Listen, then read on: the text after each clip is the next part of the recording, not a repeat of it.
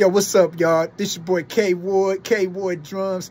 I just don't play drums. I do yard work too. So, yo, check out this video. What's up, peeps? Welcome to YouTube University.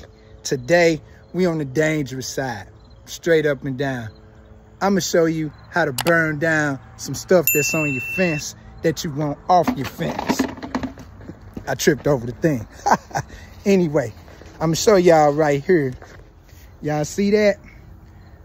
Burning that tree or all that little tree stuff off the fence.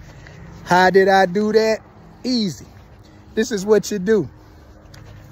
You lay some charcoal like so. You lay some charcoal by the tree, up by the fence. Then you make a trail. See that? You lay it by the fence. You want to burn all that. You want to burn that from the tree and then hit it with a sledgehammer axe and it'll fall all apart. So you want to put your charcoal briquettes. I use matchlight. And then you make a little trail right to here. So what you're going to do next, like I said, dangerous. You see where I'm going. We're going to get the gasoline. And we're going to pour the gasoline on the tree and on the briquettes up against the fence. Then we'll light the one that doesn't have gasoline on it.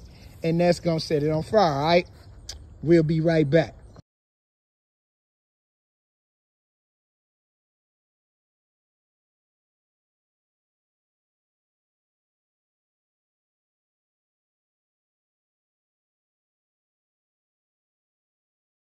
Make sure you put the gas and the charcoal back away from the fence because you don't want it to ignite and catch your stuff on fire, okay?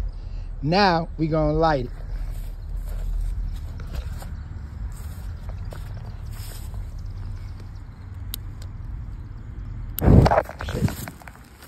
And there you go.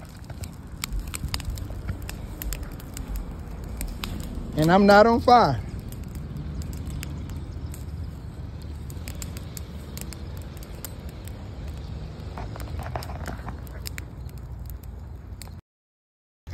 So, there you go.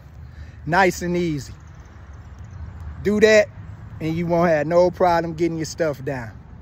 You know what I'm saying? Be safe, though. Make sure you make that trail, and you'll be all right. But, let me give you the P warning. Don't try this. Don't try this. I just showed y'all I could do it. All right? Proceed at your own risk. Because y'all seen how that lit up. But it didn't get close to me. It just lit up around it, okay? All right, peace.